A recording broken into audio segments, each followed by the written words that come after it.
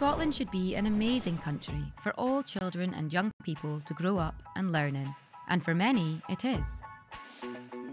But to make it the best place for all children and young people, they need to have all of their rights respected, all of the time. You might not know that children have the same human rights as adults, and extra ones too. That's because the United Nations sees childhood as a special time to learn, play and develop. So the UN Convention on the Rights of the Child lists all the things that children are entitled to as they grow up. Things like the right to food and clothes, to an education, to somewhere safe to live, and to play and rest. The convention gives each one a number and calls them an article. The Scottish Government wants to make sure that these rights are understood and recognised by everyone. And that includes the people that provide public services, like teachers, council workers, doctors and police officers. They have a special responsibility towards the rights of children. Children and young people have lots of ideas about how public services in Scotland can fulfil their responsibilities and make their rights real. And they know what it feels like when they don't think their rights are being respected.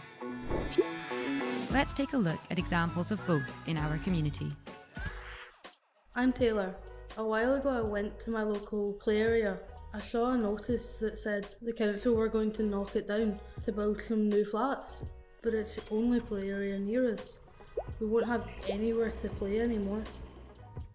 Taylor is worried their right to play isn't being respected. Before the council made this decision, they could have listened to the views of children, including Taylor. Taylor wants their council to think about their responsibility to children's rights when making important decisions like this, and how closing the play area could impact on Taylor's rights. The council could use a special tool called a Child's Rights and Wellbeing Impact Assessment, or CRIA, to help them do this. My name is Mohammed. I get uneasy when Ramadan comes around because my school doesn't get what fasting actually means for me. Plus, it hasn't taken our need to pray seriously. We've never been given space for it. Mohammed has the right to enjoy and practice his own culture, language and religion, and doesn't feel his school respects this. Mohammed knows about his rights and wants his school to do more to help him enjoy them. Then he would be able to enjoy Ramadan. So what could they do differently? The school could listen to his experience of fasting, think about how they can make the Ramadan period more comfortable for Muslim pupils, and consider ideas to support pupils who fast and pray. I'm Sean. I'm worried about the environment, so I like to do my bit by picking up litter and trying to recycle everything that I can. But I'm not sure what happens to the recyclables once they've been picked up. How can I find that out? Sean got in touch with his local council, asking to understand their recycling policies. They sent him information, written in a way he could understand. His council knew all about children's rights and are taking steps to respect them, including remembering his right to reliable and accessible information. This is just one way they're making this right real for the children in their community. Sean is pleased he got the information he needed. My name is Fatima. I basically look after my mum, who's ill, and my brothers and sisters too. It's hard work and I'm worried about missing school and not having enough money for the things we need. How can I get help? Fatima spoke to her teacher about her worries.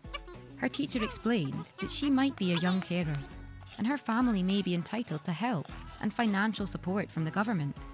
Her teacher also told her there were other people who could assess Fatima's situation, whether she's getting all the help that she needs and is entitled to. Fatima didn't know anything about her rights before, but she does now, and she's glad they're being respected. There are lots more rights that belong to children and young people, and lots more ways public services can make sure they can enjoy all of their rights all the time. They could make sure their staff know about the rights of children. They could raise awareness of them with children, young people and their families too. They could listen to their views on things that are important to them. They are the rights holders after all. By listening to children and young people about how it feels to have their rights respected, they'll never be short for ideas on how to keep making rights real for every child in every community. If we all do this, Scotland really will be the best place in the world to grow up. This film was made in partnership with young people in Scotland. They shared their experiences, assisted with the scripting and visual look of the film. A number of young people even provided their voice for the film's duration.